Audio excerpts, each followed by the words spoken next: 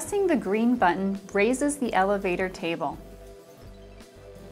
After a 2-second delay, the stopper releases the first tote. Pressing the red button lowers the table and releases the next tote in line on the upper lane. The auto elevator provides smooth, controlled motion. Color-coded buttons make operation easy and intuitive.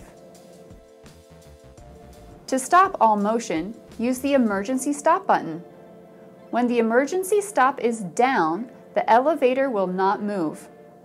Returning the button to the up position allows normal function to resume.